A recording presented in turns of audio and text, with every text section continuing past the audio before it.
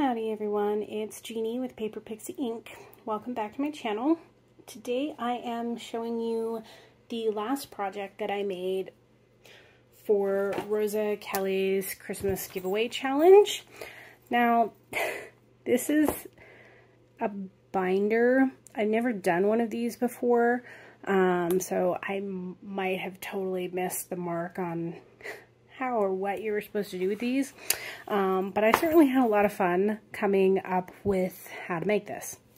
So I kept mine very simple. There's not, it's a very small spine, so I kept it very, very simple. This was just kind of like a thicker bag that I had, and I used it to make a kind of shaker front. And this is the Merry Christmas die from Scrapbook.com, so I'll link that for you as well. This is some, like, I don't know, white fur Christmassy style trim, and some more of the white flat back pearl trim that I had. So I just used like a hot glue gun to kind of put all of this together. And then this is some paper from the White Christmas. I used the White Christmas from the White Christmas paper pad from Recollections. It's one of their hot buy paper pads. So, and then obviously some gold foil cardstock, also from Michaels. The spine, I kept simple with just some gold foil cardstock, and then I took some white jingle bells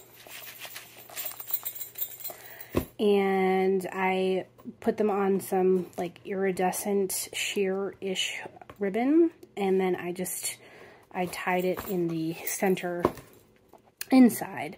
So I just thought it was kind of a little fun. I wasn't really sure if it was going to work, but I like how it turned out. And then the back is just the same as the front, except for I don't have the extra piece attached.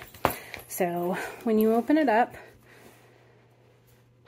this is just some gold foil cardstock. You can take it out. I tried to keep this so that you could mainly reuse the binder if you wanted to.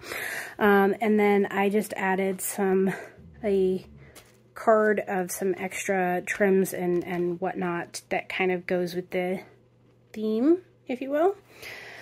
These are some little rosettes that I made. So, and these are little jingle bells as well. I did take this suggestion and I did laminate all of my pages. There's only a few pages in here, but I did laminate all of them to make it kind of a little bit easier. And then I just used I used a 3-hole punch. Mine, I can adjust the sizes, so it worked out really, really well. And then this is, I trimmed all of them in this. I got this off of Amazon. You can get quite a bit for how much it cost. But I really kind of liked it. I thought it was a lot of fun, and it kind of went with the color scheme theme. So the back of all of the cards, this got thick really, really fast. So the back of all of my pages are all just this little snowflake photo mat frame in silver. I designed and cut these on my brother's scan and cut machine, and then I just layered some white cardstock on it to put the photo on.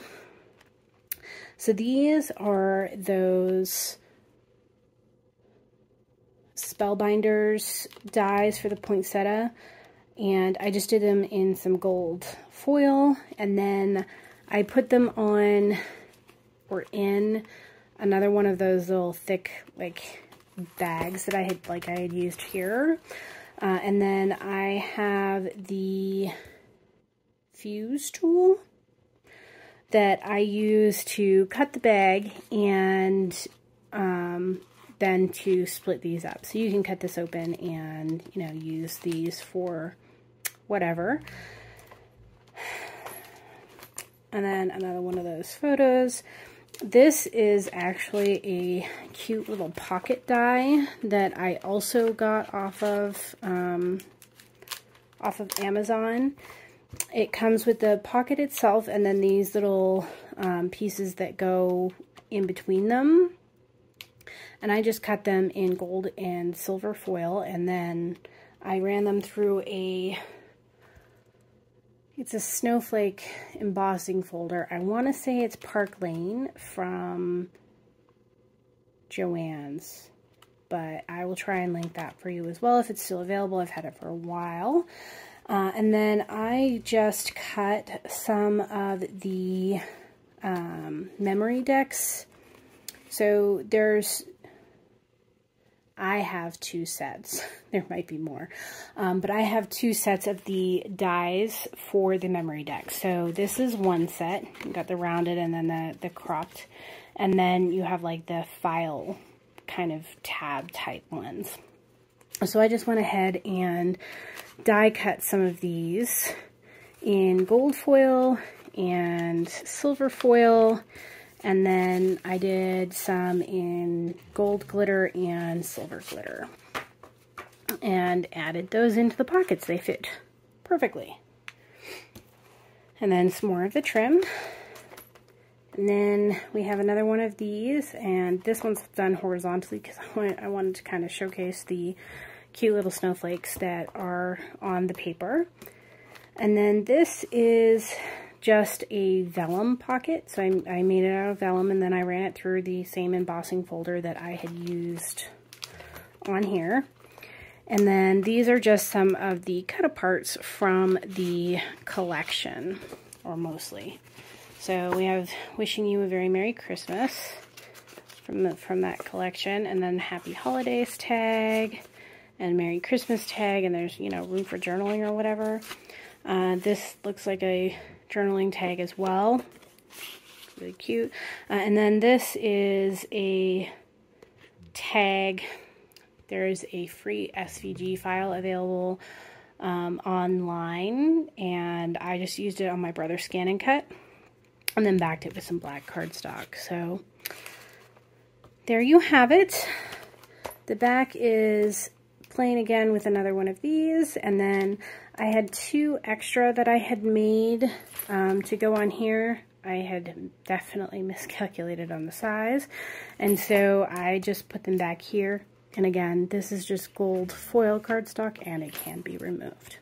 So that's it. I may have totally missed the mark on this.